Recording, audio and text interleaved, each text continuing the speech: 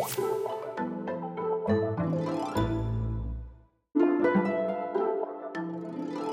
have, so in the last years, more and more water scarcity. It means, like in Southern Europe, quantitative water scarcity. So they have in summer no fresh water, for example. But we have also on the other side, in the coastal region, for example, in the Dutch side, and you have intrusion from salt water into the groundwater. So this is a very big problem. So the water scarcity is a problem today.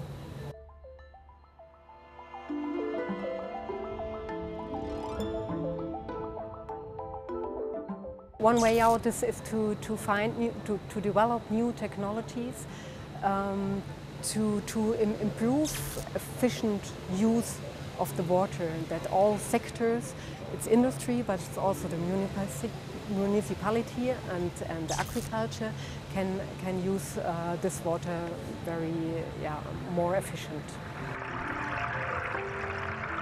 The different actors don't need to fight for this water. If they work together and make synergies or symbiosis, something like that, it could be of advantage for everyone.